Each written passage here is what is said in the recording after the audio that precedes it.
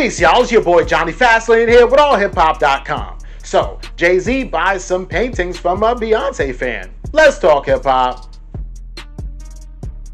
Alright, yo, this is pretty dope, right? Because Jay-Z just bought a bunch of paintings from a Beyonce fan, right? So you guys know over the weekend, Beyonce was here at the MetLife Stadium in New York, New Jersey, right? The whole situation is she had a leg of the Renaissance tour. The first night was pretty dope. Jay-Z's there, Blue Ivy is there. Beyonce's traveling with her whole family, right? So NBC, of course, the news, they're covering the Beyonce story. They're outside talking to fans, and one woman had these beautiful paintings of Beyonce that she made herself, and so NBC started talking to her, right? She's on the news telling them about how she loves Beyonce, she came to show the artwork, so on and so forth, and Jay-Z just happened to be watching the news and saw her on there, reached out to the woman, invited her back to the Beyonce concert the second night, took her up to the front row, and he gave her money and purchased these paintings from her, right? So this is pretty dope. She, of course, went on TikTok, took videos, POV of me being on the news,